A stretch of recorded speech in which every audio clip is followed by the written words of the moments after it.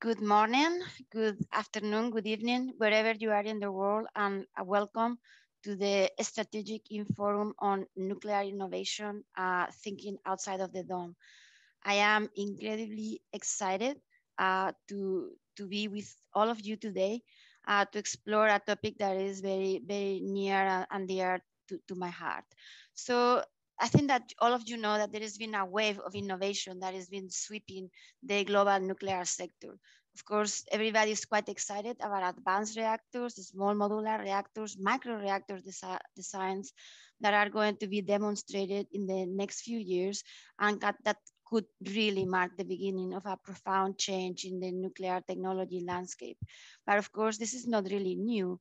The sector has continuously implemented improvements in plant operations, in project management, and in the overall fuel cycle. So in some sense, innovation is not really new to nuclear, but really what we want to do today is maybe enhance this and embrace this spirit of nuclear innovation going beyond this outside of the reactor dome. So for that, what we are going to do today is move beyond sole consideration of just reactor technology and nuclear technology.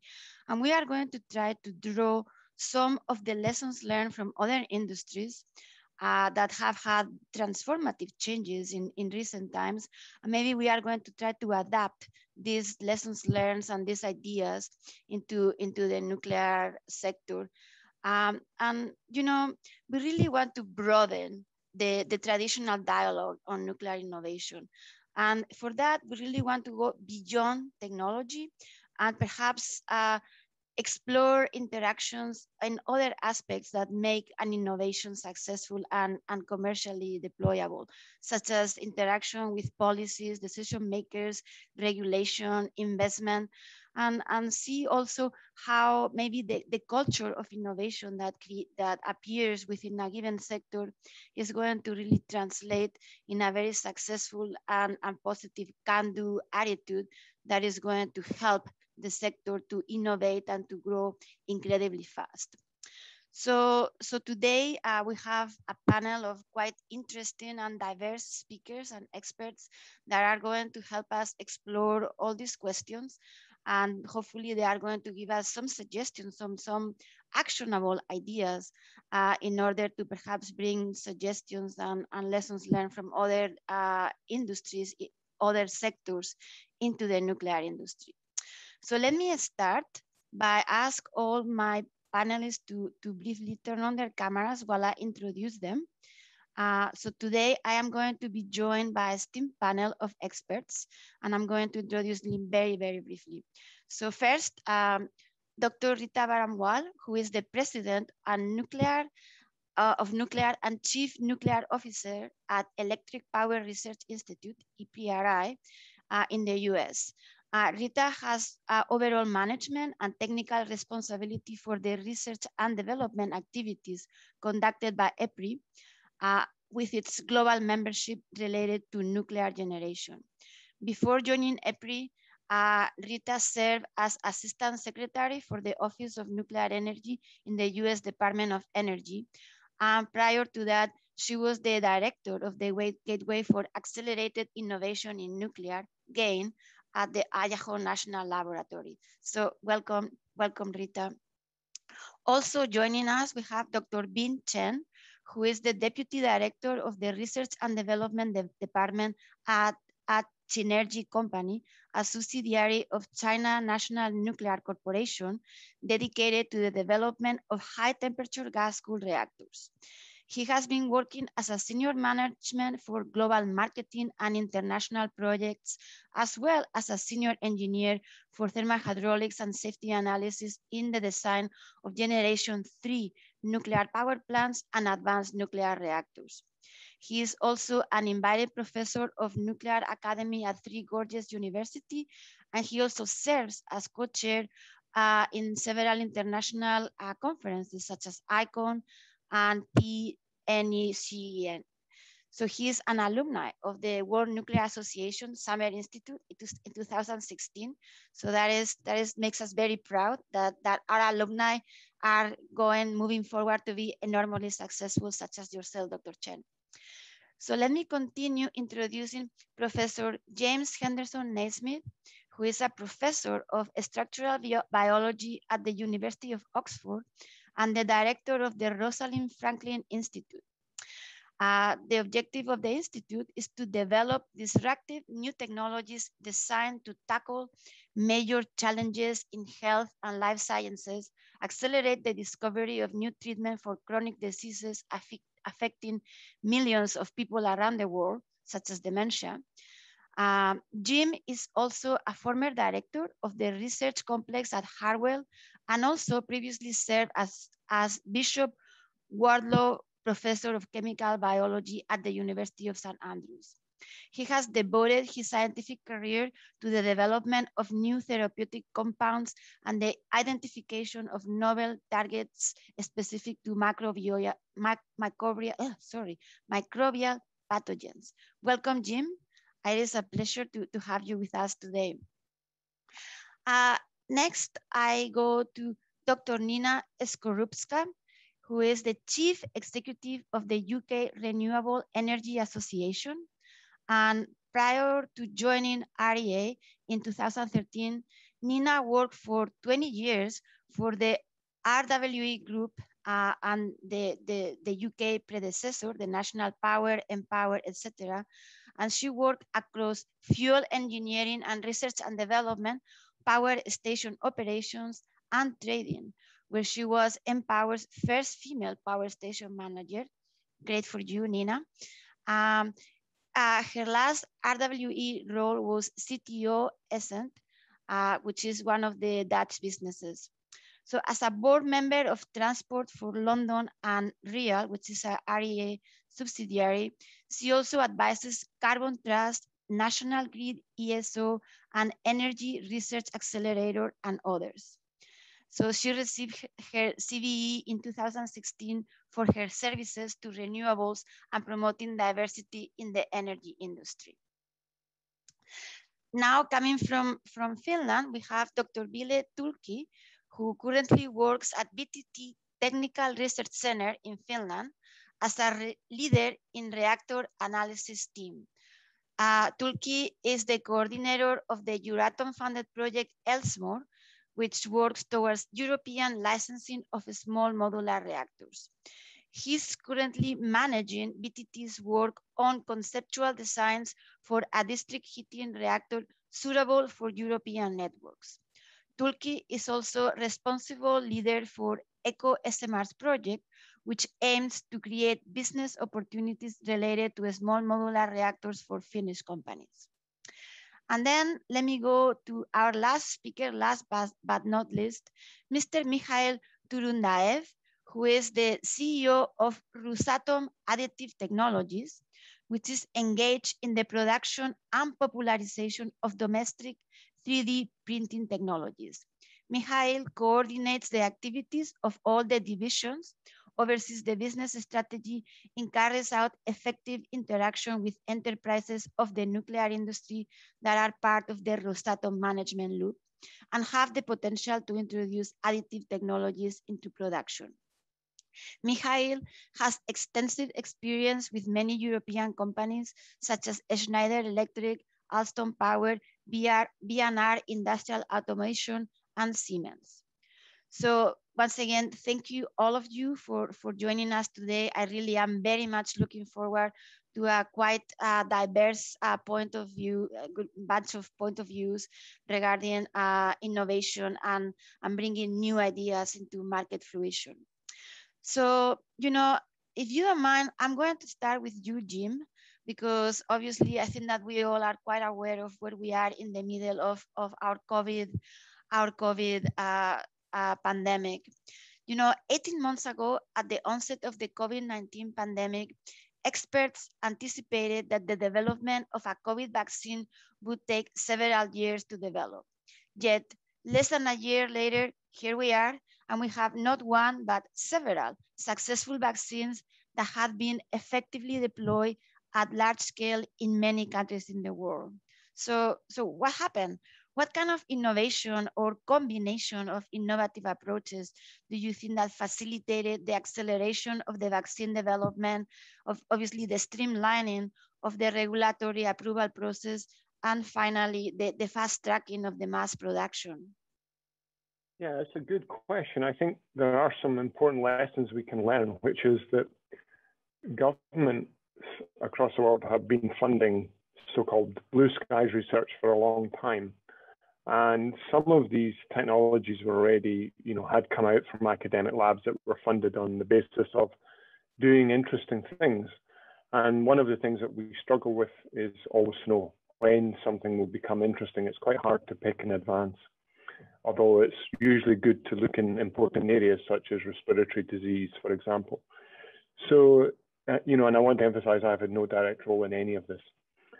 But in the Oxford case, these people had been working based on the SARS-CoV pandemic against vaccines against coronaviruses. So they had taken the technology quite a long way down the road, but there was never a case where there was funding to make that big leap into translation. In Moderna, BioNTech, and their RNA technology, again, that had come out from laboratory work, and there had been some hope that it could be used as a vaccine, but people were unsure whether it would work. And what really shifted all of this was the economic calculus. So, once we began to see mass lockdowns, very high numbers of deaths in the West, the cost of dealing with the pandemic, suddenly the cost of accelerating clinical trials was minuscule in comparison. And so what we saw was just a sudden rush from the science community to be of service, built on that kind of long-term funding of basic science. And in the UK, at least, the involvement of AstraZeneca with the Oxford vaccine was critical in sort of delivering a product that could be actually stuck into arms. And the same is true for Pfizer's partnership with BioNTech, that large companies have that depth of expertise necessary to take fledgling technologies and turn them into real products. And of course, I'm sure Dr. Chen will tell us that in China, there'd been a lot of investment in vaccine programs there, and China also drove forward its vaccination program. So I would say the things, if I summarize then, there had been technology being developed. It had never been tested in anger because there was never the funding or the identified need. Suddenly that need and the funding came along, and you had a science community desperate to show the value of years of investment. And that's what drove this. And of course, it was easy to do clinical trials because we had vast numbers of patients. And that's an important consideration, that it will be very hard to replicate some of this. And my concern will be that there's a lot of promising science directed against treatments of the disease rather than vaccine that may struggle to be funded, or they may struggle to be tested. And that means that we might not get all the gains we would like from this pandemic scientifically. Those gains would prepare us against a future pandemic, I should say, not scientific gain. Right. So that's quite interesting. So essentially what we faced with the pandemic was a perfect storm, if you wish, of a lot of underlying technology that was looking for an outlet, and of course a dire need to actually use it. So that's quite interesting. So let me turn to you, Rita, and maybe move now a little bit into the power industry. Obviously, EPRI works with the power industry as a whole, not just the nuclear industry. So do you guys see opportunities to cross-pollinate within the power sector? And are these opportunities that you see, if you see some of these opportunities, are they mostly focused on the technology, or do you see quite different types of in the way that the innovation culture develops in the various subsectors of the power industry? So thank you very much, Sama, for having me. Thank you to David for coordinating us to be here together today. And EPRI definitely looks to coordinating with other electricity and heat sources to meet clean energy goals around the world. And we actually have recently launched a low carbon resources initiative that's really focused on a research and development commitment to develop pathways to advance low carbon technologies for large scale deployment through 2030 and beyond. And this initiative is led jointly by EPRI and GTI. The goal is to enable a risk-informed understanding of options and technologies that enable significant economy-wide decarbonization through partnerships globally, as well as demonstrations. That's the really key part, right? We can talk about it and we can design it all we want, but if we do not demonstrate it, it's all for naught. So demonstration is really important. Applied engineering developments and technology acceleration are some of the most promising options. And this LCRI, the initiative works in concert with the other programs that we have across EPRI, including many that are based in our nuclear sector. And we coordinate with EPRI's research and development priorities to help accelerate carbon reduction across the entire economy. The second part of your question, Salma, I believe is really around the how and how do we go about doing it. And we've already touched on it a little bit in the few minutes we've been together. And that culture of innovation is something that I think is almost dissonant with the traditional nuclear energy culture. We are a very conservative entity, a conservative sector, rightly so in some cases. Perfection is the expectation in almost everything that we do. But I think when it comes to innovation, we need to take a step back, step outside of the dome, the topic of this panel, and really think differently and allow innovators, allow researchers to move quickly, to make mistakes, to fail, to pivot, and to move on to the next iteration of the experiment or trial of the technology. And so that culture is really, really important, but it is, we must recognize that it's not going to be welcomed with open arms in our nuclear industry because it's just not the nature of the industry. So to allow for that culture to thrive will require a lot of leadership. It will require a lot of incentives, and I don't mean financial incentives. I just mean the acknowledgement even. For example, Salma, you did a good job, good try on that experiment. It didn't work out. That's okay. Let's move on to the next idea or the next trial. And then also, I want to touch on some of what I have seen from David Hess is the connection with what we do and the communication of it through social media. It's really important to not only be innovating, but to be sharing what we're doing, and then also taking feedback in, constructive feedback, and iterating on that technology and on that innovation as well. Yeah, thank you.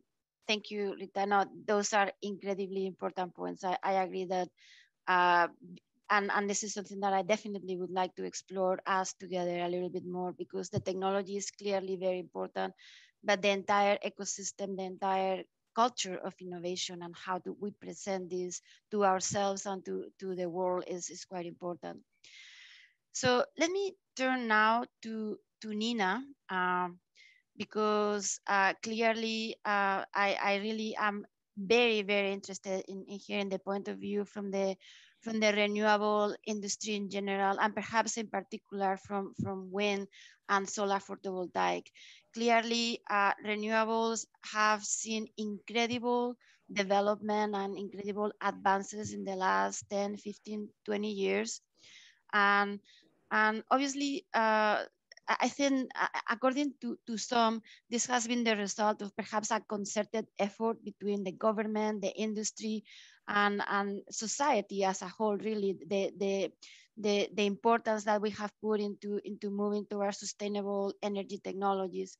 So, how do you see this from your side? What is your? I mean, obviously, you see it from the inside, right? So maybe you can give us a much more detailed point of view. Well, thanks for that question. A remarkable journey, and nothing drives innovation than having an imperative goal that you have to meet. And if you say, look back 10, 15 years, that's when all governments came together and recognized the importance of climate change. But everybody took different paths of what they thought that meant for their businesses. So for the incumbent energy providers, let's talk about power in particular. I would say even my old company, RWE, who relied on lignite-fired power plants, nuclear, gas, was denying that maybe solar would be viable in northern parts of Europe. And in the UK, of course, it's always raining. So solar would never work in the UK. Those were the views, and it needed government legislation and some market instruments which would then suddenly create the pull for that change to happen. So look, what's happened in the last 10 years? I'm quoting IRENA, the International Renewable Energy Association, in terms of what they've been progressing. We've seen in the last 10 years, solar to drop in prices by close to 80% from back just 10 years. And wind, onshore wind by 40%, and offshore wind down by as well a further 30%.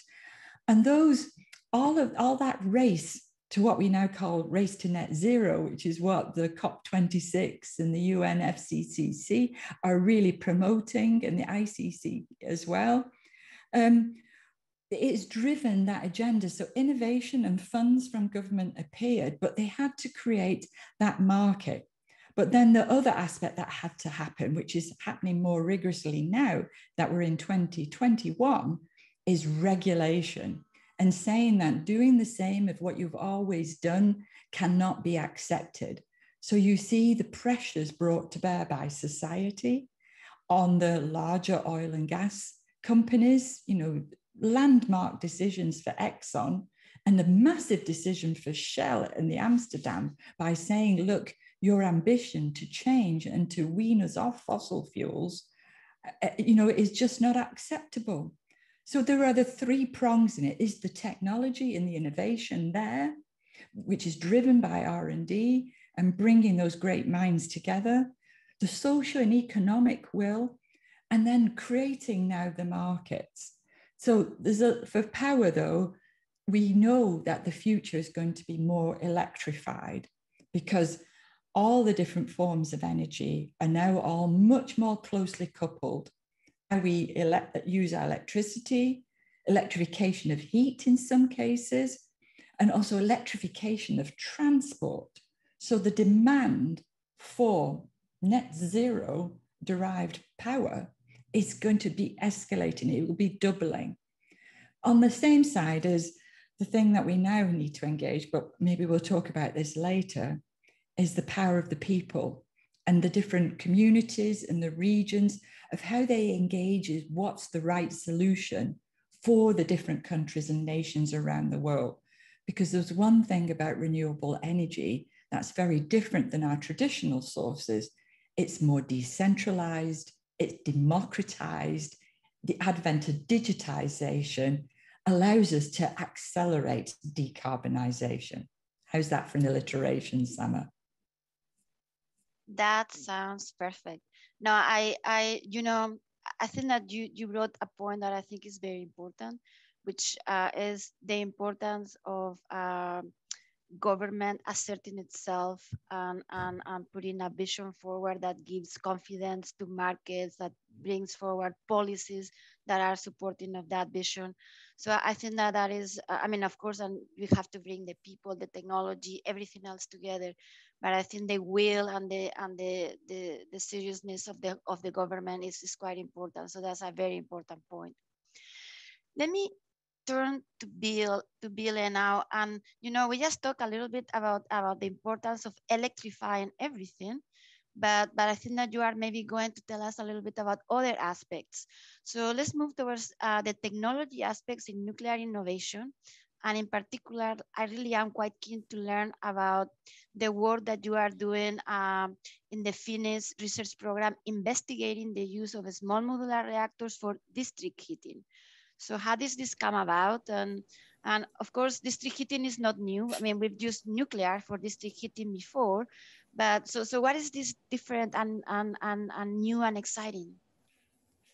Yeah, thank you for this question. So of course, using district heating for or nuclear energy for district heating is not a new thing. We have tens of nuclear power plants supplying some district heating to their local communities. And even like using a smaller local community reactor for providing just district heat is something that was investigated in Finland, for instance, first time in 70s, and with collaboration with Swedes, with Asea-Atom, we did a secure reactor design. But at that point, basically coal and gas were coming back, and in the 80s, it was realized that the coal and gas were not running out. And what's the difference between that time and this time is that, well, climate change. We need to actually push coal and gas out of the energy system totally. So in Finland, we have actually electricity system that's very clean, but our heating, which is mostly based on district heating, still relies on burning. And several years ago, actually, it was a call from people from new local politicians asking for a nuclear energy solution for their district heating, for cleaning the district heat. So we actually were finding out that people wanted to have like solutions to provide district heating during the dark, long, cold winter, and they were seeing nuclear energy as one of them. And the thing is that at that point, there were no offering on the market. So we as a like industry, you could say that we were like caught pants down in the sense that now people want nuclear energy, but there was no product. Of course, now in China, we see, and we will hear about the heating projects, but they are still for very large cities, for people of millions. So what we are now at VTT trying to look into would be suitable, what it would look like to have a suitable nuclear reactor producing district heating for a city of like 50,000 people. And when we are looking past Finland, in European networks in East and Central Europe, Poland, Czechia, these kind of places, they have district heating networks that are fueled with coal and gas. And they also need this kind of like solution. So we are basically, it was so that we heard about democratization of the energy. And I think that basically this first push actually came from the people to please give us a solution for the climate change. That is very exciting. No, that's great. Thank you, Ville. So, you know, let's turn to Dr. Chen, because obviously, as Ville just mentioned, you are also doing quite a lot of work in looking into applications of nuclear, perhaps beyond the traditional electricity production. So could you give us some highlights of some of the things that you guys are working on? For sure. Thank you so much. And can we show the slides now or later? Yes. Thank you. Yeah, there they are. Perfect. Thank you so much. And thank you all. It's my honor to be here today to show you some of the demonstration projects for the innovative and comprehensive application of nuclear power in China. And if I may summarize of my slides for 2 words, and also quote from Rita and Lila, one thing is demonstration. The other thing is connection. Demonstration is so important because it turns the design into real things, and it shows you in reality that how a project could be run commercially and feasibly. And here I'm showing you that this Haiyang nuclear power plant started operation since 2 years ago, and commercially heating through cogeneration for the first time, and heating for 700,000 square meters. So it's really feasible. Next slide, please. Next slide, please. Thank you. Another project now under construction, also in Shandong, is what we called a comprehensive power center.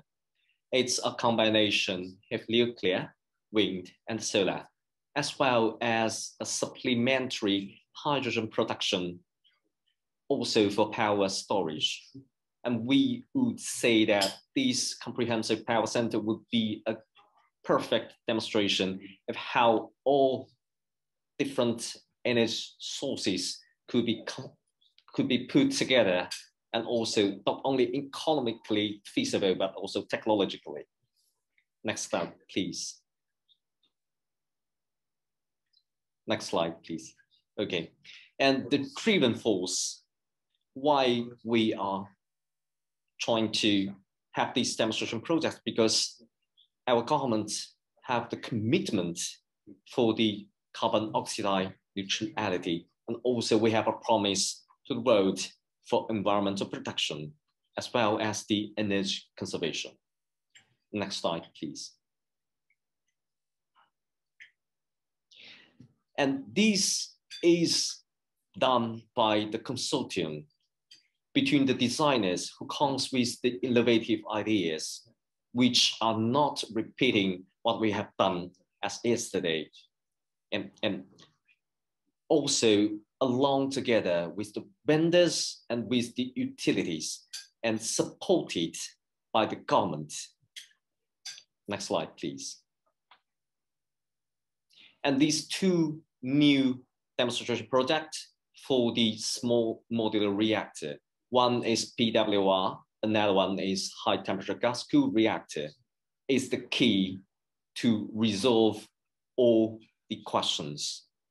The first one now has already started its construction, and the HTR, we are quite positive to see its commercial operation. We hope it will happen this year, or maybe quite early next year. Next slide, please. And the connection, why connection is so important, because all these are supported, not only promoted by the designer or just by the government, but as a collaboration from all the parts. And also the administration, the regulators are so important. For example, this guidance on emergency preparation of advanced SMRs are the key for the innovative technology to be loosened from the burden of the old designs and to have the potential for massive deployment in the future. Because nuclear power is an irreplaceable energy source for all of us. Next slide, please.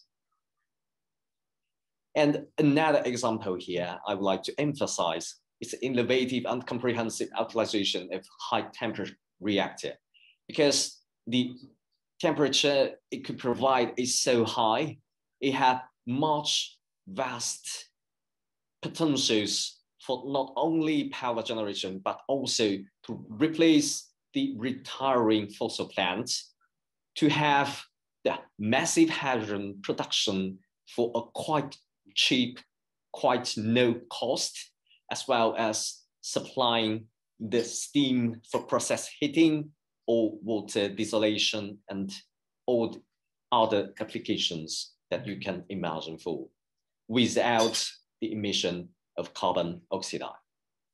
Next slide, please. The one more thing I might share with you later. And thank you. Thank you so much, Dr. Chen. Quite exciting. A lot of very, very interesting things that are taking place right now in China. So let me go to Mikhail, because I really like to explore with you additive and advanced manufacturing. Clearly, there's been a transformative advance in these technologies that have helped a lot in many industries. So perhaps, could you give us some examples on how we can use advanced manufacturing, additive manufacturing into the nuclear sector? Thank you a lot for this great opportunity to tell you about innovative technology which we are implementing in nuclear in Rosatom, and not only. Along with the development of the traditional nuclear business, Rosatom actively develops new business areas, including but not limited to wind power, composite materials, nuclear medicine, waste management, oil and gas services, digital transformation, international logistics, and additive technologies.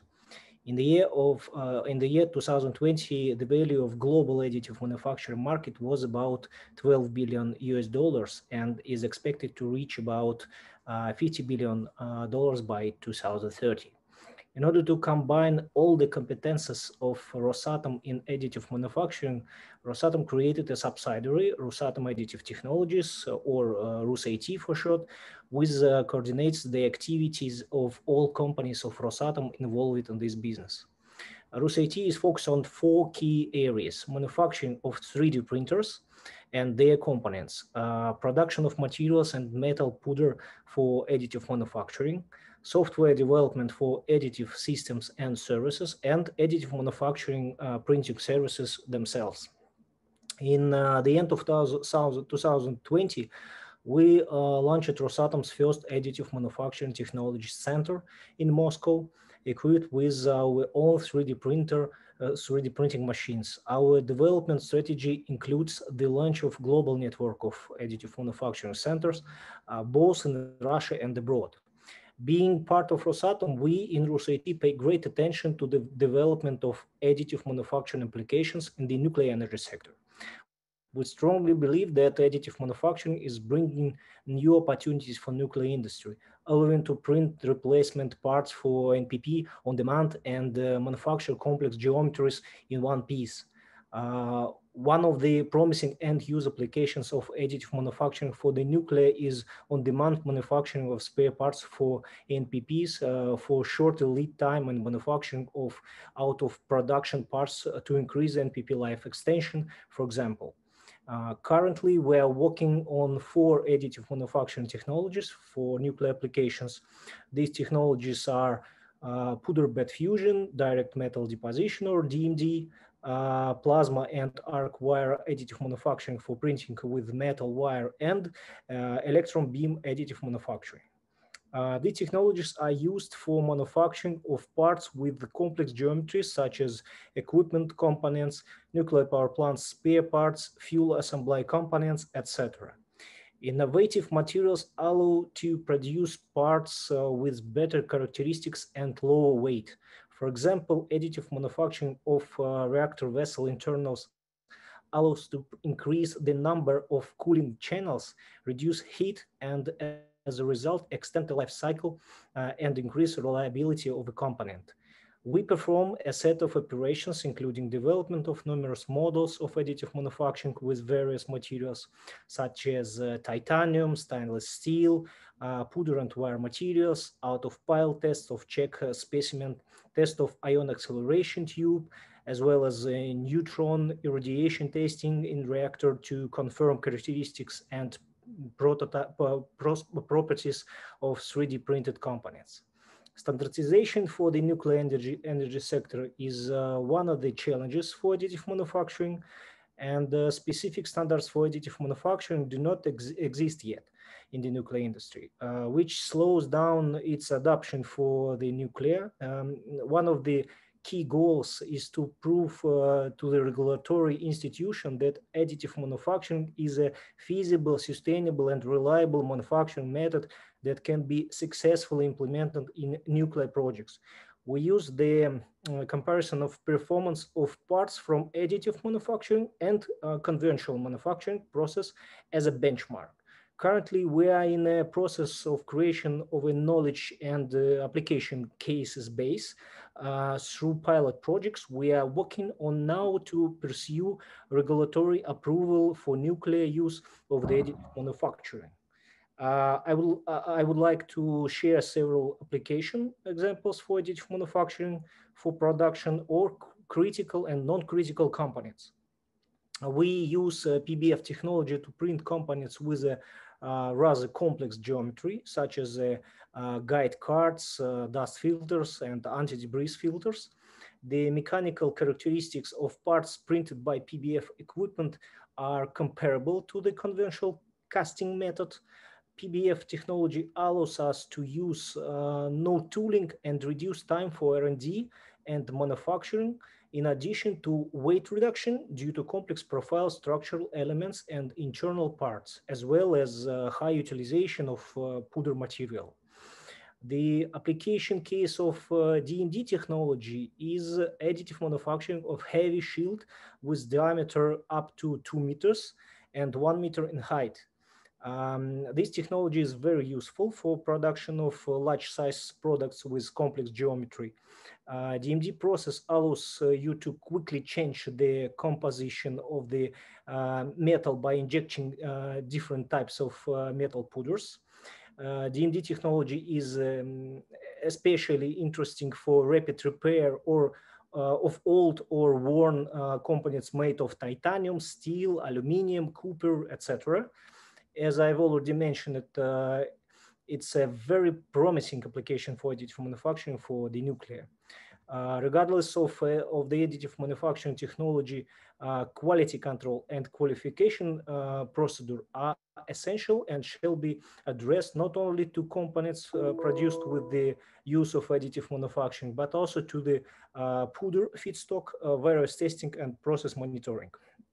These are the issue where there are issues we are working on at the moment, including nuclear-specific challenges for additive manufacturing produced parts, such as irradiation damages and stress corrosion cracking. Rosatom believes that international cooperation and development of various additive manufacturing applications is critical for further utilization of additive manufacturing into conventional manufacturing and business, including the nuclear. We invite everybody to join us in this effort and are open for opportunities for cooperation in research and in commercial projects. Thank you, Mikhail. I think that you bring something that is a very important point. It's not unique to the nuclear industry, but I think it's particularly important for nuclear, and it's the importance of cooperation, the importance of multilateral cooperation, because obviously there is some needs as far as infrastructure, as far as human resources, as far as facilities that are quite unique in the nuclear industry, in which international cooperation and multilateral cooperation is super important. So I think you bring a quite important point here. You know, let me turn to Rita right now, because I'm just remembering, you know, also talking about this global cooperation and about this idea of bringing together the entire nuclear community. I think that in 2018, EPRI, together with other organizations such as the International Atomic Energy Agency, the OECD Nuclear Energy Agency, the National Nuclear Laboratories in the UK, KHNP, you started or launched the Global Forum for Nuclear Innovation, which was really a very interesting opportunity to shake things up a little bit in the nuclear sector, to accelerate innovation, but also to bring everybody together. So I know that you are working on the next one, which is hopefully going to be in 2022. I know you have had to postpone it a couple of times because of all this COVID situation.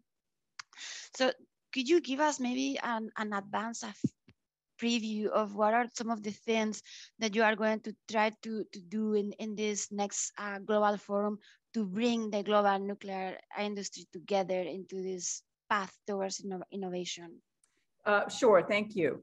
The next Global Innovation Forum tentatively has now been pushed out to March of 2022. And we hope to have it in London. And so looking forward to that. So thank you for the opportunity to talk about it a little bit. In 2019, we did have the last Global Innovation Forum, and we talked really about disruption and competition. and why those are healthy to have along with a culture of innovation that is supported. And so we're going to work off of some of those concepts that we discussed 2 years ago, and then continue those conversations. Some of the other things that we talked about included the importance of innovation being recognized from the top. So the leaders of an organization appreciating that innovation takes time, it takes a different mindset, it certainly takes money, it takes people to be effective, and it allows, or it requires for folks to be allowed to fail for it to be successful. And I want to say that again, we need to allow people to fail for innovation to be successful. Almost everything that we try, typically almost 90% of the efforts in innovation result in failures. But learning from those failures is what makes innovation successful, and giving permission to learn from those failures is what permits innovation to be successful. And so launching off of those notions that innovation starts at the top, and that innovation must be a culture, is where we're looking forward to starting the conversation again next year in March. Finally, I've already touched on it, but it takes communication. Being able to accelerate and implement innovative techniques, innovative processes, not just in technology, but in finance, in organizational processes, even in communication. It requires communicating among all of the stakeholders. So being effective, communicating often are very, very important. And I can say that, I can say this because I'm an engineer. I wasn't taught how to communicate effectively. I wasn't really taught how to communicate. And so it's something that I had to learn. I had to get training on, and that's okay. But as long as we recognize that communication is important, and either we get the tools in our toolkit to communicate effectively, or we surround ourselves with folks that can communicate effectively, that's going to be very, very important. Our theme for next year's Global Innovation Forum is culture change. And so it sort of wraps around all of the things that I've just mentioned. And finally, one other aspect that we're going to launch off of from the last forum is that innovation is risk mitigation, especially in this industry. We need to also focus on eliminating risks to the extent that they're possible. Innovation does increase risk, but then with the end goal of minimizing risk in the final product, in the final process, we can be very successful. Yeah, no, that's quite exciting. I very much look forward to hopefully joining you next year for this global forum. You know, I think you said something that I think is quite important, and is the importance of, yes, to have commitment from the top to drive this innovation, but at the same time incentivize people at the ground level, at the working level, to actually be free to try new things and to hopefully, I mean, sometimes fail, sometimes succeed. So that combination is quite important. So let me go to you, Ville, because I think I've seen you saying this somewhere on social media, that in your opinion, it is necessary to kill your darlings when it comes to determining what are the research and development priorities. So could you elaborate for us, what do you mean by that? And perhaps do you feel that the nuclear industry is good, or maybe not so good, at really applying this wisdom? I think that this is just a Finnish way of saying the same thing that Rita just told us in a more positive way. I mean, in order to like renew yourself and renew the industry, you must be able to like give up some things that are not like progressing fast enough. And especially now, I mean, we are now in the like disruption phase when these kind of like new technologies on like renewables and other energy technologies are being like coming into the system, and with changing it. And also we need to step up the game with the climate change. So we need to be understand what's like relevant, what nuclear energy can do, how can we contribute here. And I came to the field when the Generation 4 International Forum was established, and when I looked first plans, this decade was supposed to be great. I mean, we had development and deployment of all these different kind of 1 gigawatt new Generation 4 plants, and now it's being pushed decades away. On the other hand, we have the SMRs. We have development in China, in the USA, all over the place, but it's like new idea. So basically, we just need to be able to be comfortable in also like leaving some other things to rest in order to basically be relevant in the now in the future, and to basically enable the innovation that Rita already was discussing. Thank you, Ville. That's quite interesting. So, you know, I'm going to turn now to Jim, if you don't mind, to see a completely, hopefully, maybe different point of view. So, on your opinion, what would be an ideal innovation ecosystem for the biotech and the pharmaceutical industry that could maybe achieve this perfect balance between being innovative and bringing the newest and the most up-to-date technology at the same time that you can be commercially pragmatic? What is your opinion, Jim, on that? So that's a tough question. One of the features of the biotech industry is that and medical industry in general, is it's not super profitable, at least at the cutting edge of technology and medicines delivery compared to other industries. The profit margin is not great, and it's often quite long term. I suppose that's something you might share with your industry. So relying entirely on the market to drive this is not likely to be successful. So there has to be an important role in innovation from government, where there is an ability to take risks, and the payoff may be zero, or it may be just a lot of knowledge that we all feel very good about, but there's no practical product. I think we saw some of that in the development of the vaccines, that those vaccines all came from academic labs and transferred into commercial world. And I think that ability of governments to finance where there's market failure, the high risk projects with an uncertain return. And I think the problem for that is that often everybody's very keen on high risk, high return, where they know there's a high return. By definition, high risk, as I think Rita outlined, is there's going to be failure, and nobody wants to accept failure. Everybody thinks it can be designed out, but by its nature, there will be failure. Government is probably about the best way to do that in the type of work in biotech. But equally, you need a thriving business sector to bring the resources together to get things out of the lab into people. And we saw that again with the vaccine story, but it's replicated in many different areas.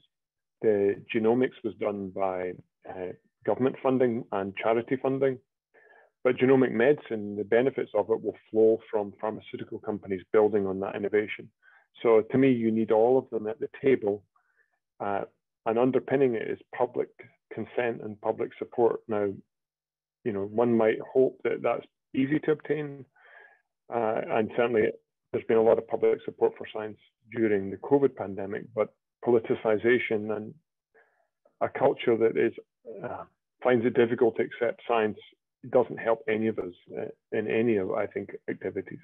And so we constantly have to be aware of how we engage the public and what we're doing, how we communicate it, and how we get their support. Yes, I agree with you. I mean, those are very, very important complexities that we need to manage very carefully. So let me go to you, Nina, and let's look at the situation in the renewable energy industry. We talked earlier a little bit about technology, of course, but we also discussed a little bit policy, business, finance, regulation, and public acceptance. So I truly think that the renewable community has done a fabulous job bringing all those things together. So would you say, for example, as you said earlier, the public acceptance communications, which is something that Rita mentioned earlier, is this particularly important, you think, in renewables, or is just one more piece of the puzzle? Oh, it's absolutely vital. Now, I mean, the governments around the world, if they're doing the job, will survey public opinion. But still, many people, when it comes to energy, they know climate change is important. But more importantly still is the size of their energy bill and the fact that they can still rely that the lights come on when they flick a switch and so on and so forth. It's still, in the UK, for instance, now there's more than, I think 1.5 million homes now have solar on them. So they've changed from being, the businesses and the people in the homes have changed from being just consumers, but being prosumers. So they are producing their own energy. And as soon as you get a bit closer to your energy source, you become more interested. So it starts off with people wanting solar panels. Now it's about heat pumps in their homes. And now, of course, the next exciting tech after your iPhone or other similar smartphones is the burgeoning market for electric vehicles. And what that means, the sexiness of Tesla versus the need to find a really cheap alternative of less than $4,000 or $5,000 that will replace the diesel or fossil fuel pumping vehicles on the road. They've all become interconnected. Now, ultimately, though, people don't want to pay for that change. The price in the purse is still really important. And energy is very political. And a government will stand or fall sometimes on how they impact the energy bill. And so having a technology that actually is potentially going to be reducing people's bills has got to be a good thing. And this is where probably renewables will score some further points compared to maybe other sectors like nuclear, and the fact that cost is very, very important. So if a government has to choose, other than from an energy security point of view, where is it going to set the market framework in order to deliver the energy security? There's going to be such challenging pressures around not wanting to pick winners, but in the fact the market and the price of those technologies and their ability to robustly deliver will be absolutely key. Because now there's no denying everything now has to be low carbon. It has to be. In COP26, the 4 big principal areas that they're going to be discussing is about adaptation. The countries that can't afford to change their major infrastructure and invest in large, low carbon technologies, how do we help them to catch up and that there's a just transition? It's not just for the rich and the elite. The other aspect is financing it all and understanding the risk linked with that financing of it all. And then the other bit is public engagement and business engagement. The finance community has been really key now in setting expectation and leading corporates and the messaging that they say. So I did refer to iPhone and Apple, who now are 100% renewably powered across all of their different facilities around the world. That's what they're selling their product on, and they're making a stand on that. So there's push and pulls, and there's carrots and sticks. And the market is important, but we need the government to also catch up with how fast the technology is changing. And in part of my job, nearly every day, is to remind government that technology is outstripping the regulatory and the policy framework. They have to catch up. Now, other technologies that want to play in the net zero world also need to now catch up. Yes, I completely agree. I think you brought something that I don't know whether we will have time to explore in more detail, but I think it's the importance of looking in electricity, but more and more, not just electricity, but energy systems as a whole. So I agree with you that there is an enormous responsibility from governments and policymakers to look at the system as a whole. Mm-hmm. So while we need to ensure that the system is reliable, stable, and robust, at the same time that we provide the lowest price to consumers, so they can obviously achieve the standard of quality of life that we all want to have. So I really think it's super important to have this holistic approach when we look at the entire system and see how the different technologies can fit and work together. So that's quite interesting. So, I'm going to turn now to you, Mikhail, to talk a little bit more about the opportunities that these new technologies like 3D printing bring to all sectors in particular. So obviously you talked a little bit about the 3D printing within the context of Rosatom and on the Russian designs, but obviously there is many other designs and many other technologies that are nuclear in the world. So are you looking into expanding or supporting other reactor designs and maybe partnering with other international collaborators to advance the use of additive manufacturing in the nuclear energy sector? Thank you for this question. It's a very good one. I believe that the 3D printing technologies that we are working on at the moment for the nuclear applications are universal and can be used for printing of final parts for nuclear reactors, regardless of their types. Here again, we have to have in mind the standardization question. International exchange of experience in additive manufacturing application in the nuclear industry is extremely important. It includes the exchange of data, of certification of new additive manufacturing materials and technologies, adaptation of existing standards and development of new ones, etc.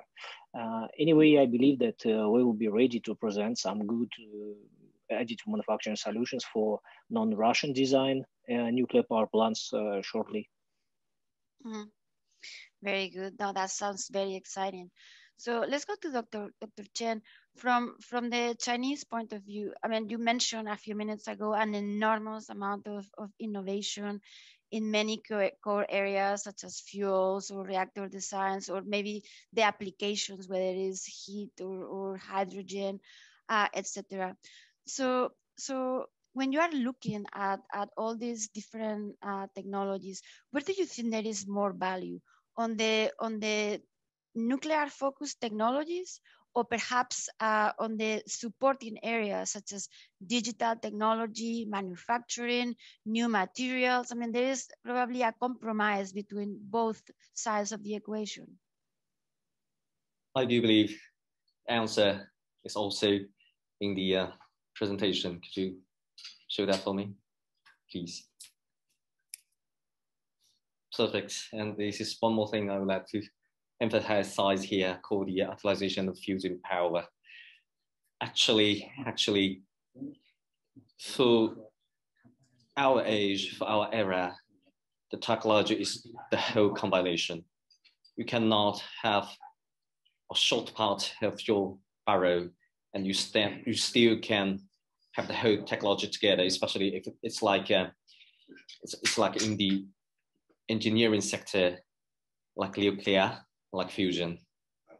So you need to have the whole, all parts from your understanding of the nucleus, the nuclear data, as well as you have the most advanced digital system, as well as the best team in the world.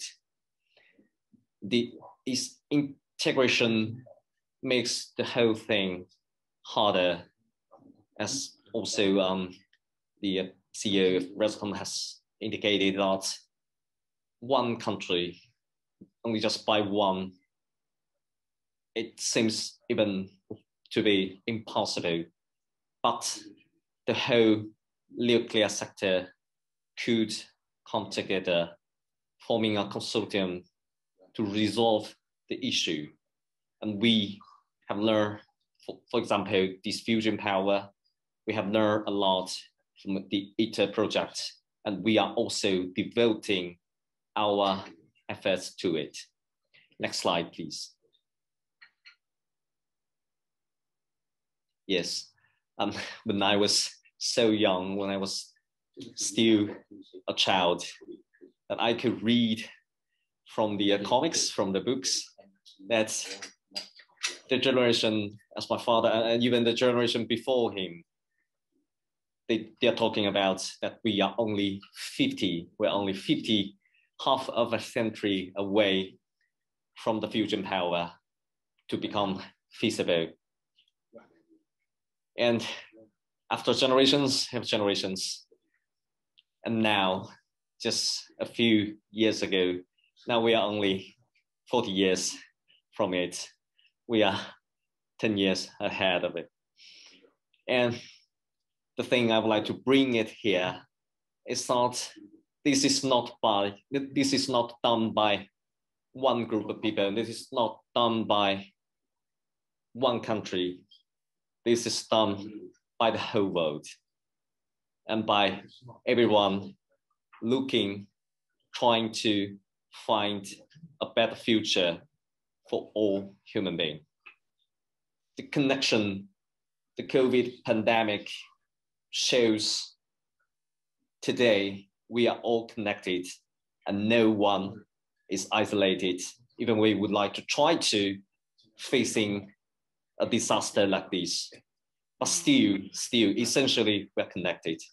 And we hope it would be how we could face the challenge like climate challenges in the future. Thank you.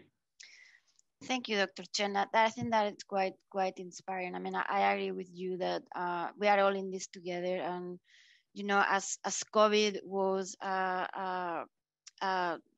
critical time for example, the pharmaceutical industry to step up to the plate and help the humanity to get out of this crisis.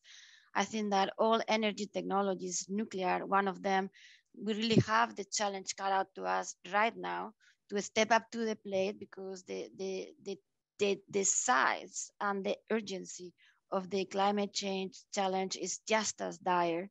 And I really think that we all really need to bring up the best that we have to try to solve this challenge. So I completely agree with you. So, you know, I have many more questions for all of you, but clearly our time is almost up. So what I really wanted to do to close this panel is maybe ask you, I'm going to go around the table to each one of you with one final question.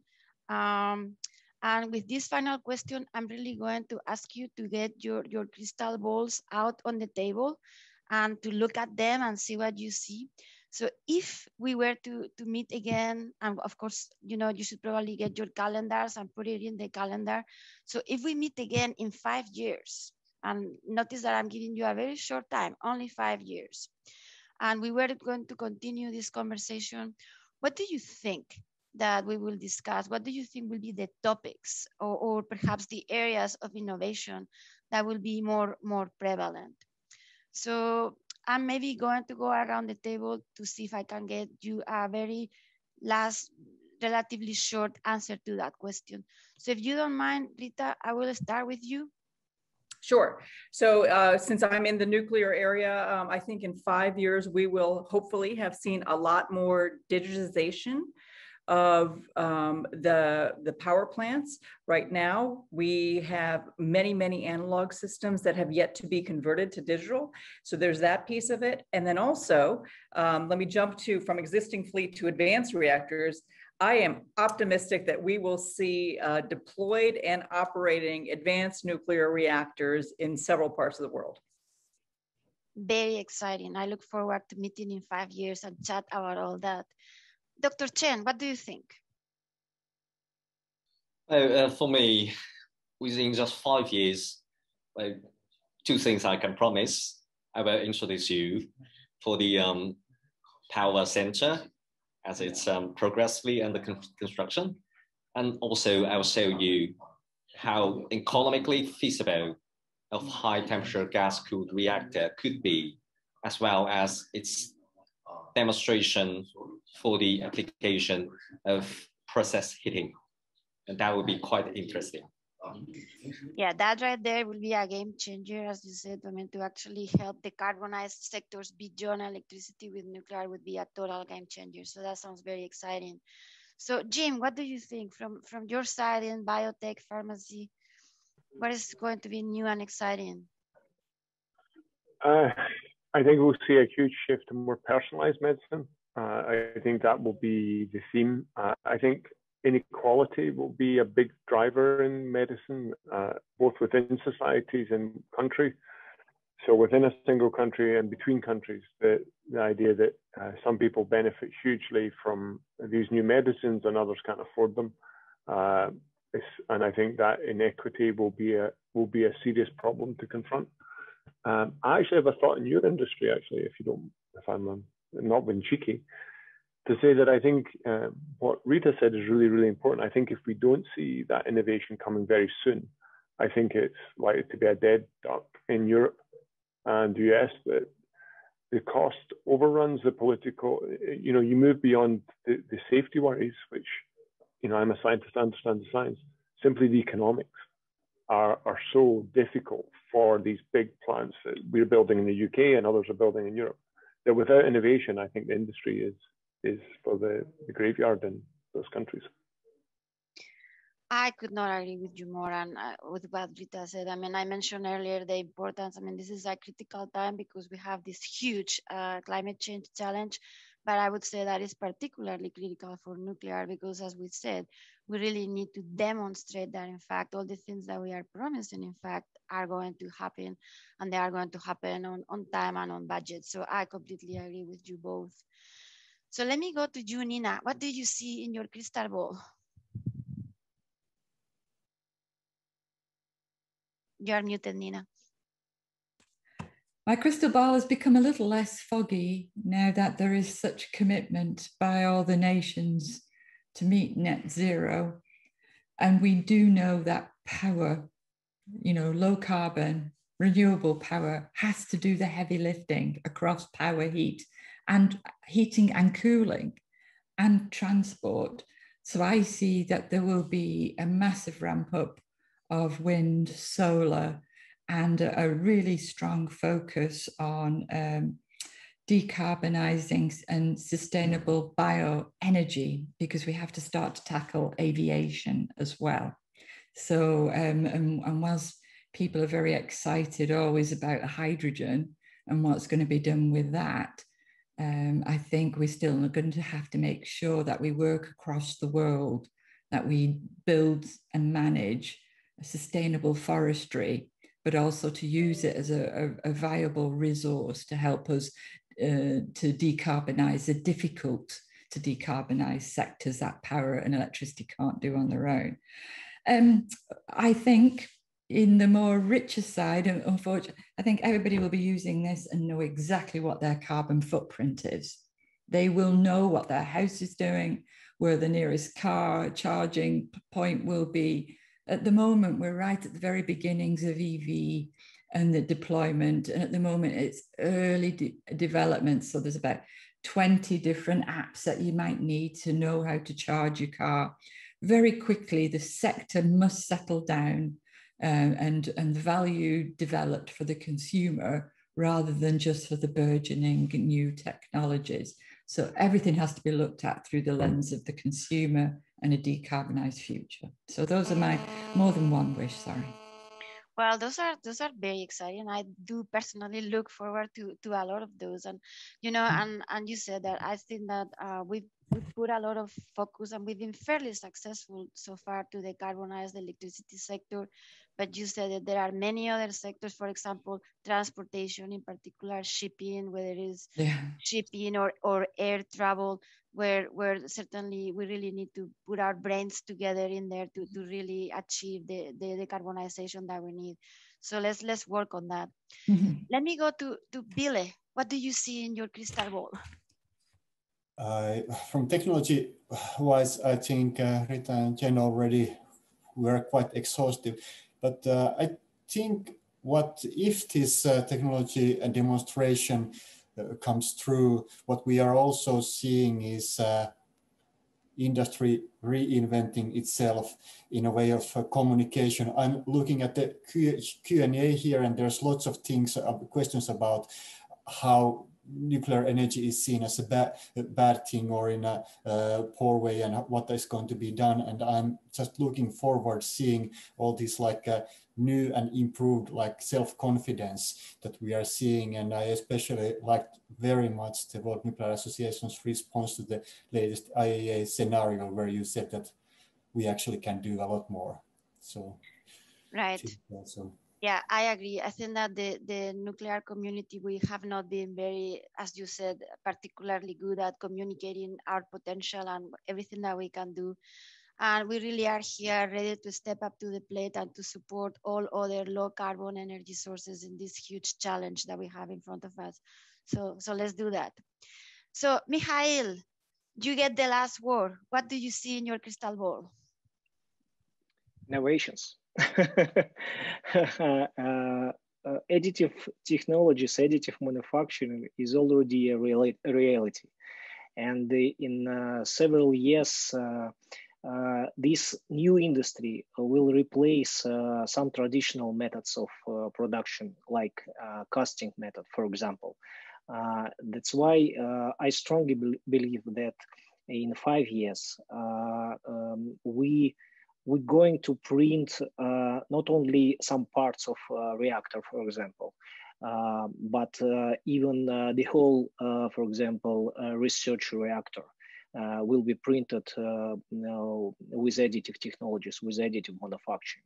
And this will be new industry, new reality, and new effective method of energy production. And what else important in additive manufacturing, that it's a production process which use less resources and even gives you an opportunity of repairs of parts and components with a reduction of greenhouse gas emissions and environmental benefits as a result. Yeah, very exciting. I mean, we didn't have time to discuss that, but you know, there is all these opportunities of integrating additive manufacturing, digital threads, and data-driven information. So that's tons of exciting opportunities there. So I want to, even though I could really continue chatting with all of you for quite a lot longer. Unfortunately, we have reached the end of our webinar. And I want to, first of all, thank all our speakers for coming here and bringing very interesting, very insightful thoughts on how to perhaps cross-pollinate good ideas and best practices among different industries to really move forward the case for decarbonization and achieving sustainable development in a just manner from everybody. So thank you, everybody. Thank you to all of you that are out there in the world listening, and thank you also for all the questions. Some of the questions have been answered in the chat, but all of them we will finalize answering the questions and we will post them in the website so you can see the answers. So thank you, everybody. I also want to thank our sponsors for supporting these strategic eForums that we will continue to do to bring topics that we think are relevant and important to the nuclear industry. So I once again want to thank all of you and wish you a fabulous rest of your day. And I look forward to seeing you in the next strategic eForum that will be in mid-October, and we will be focusing on the role of nuclear energy within the context of climate change and sustainability in preparation, of course, for the work that we are all doing with regards to Glasgow and COP26. So with that, I wish you a fabulous day. Thank you, everybody.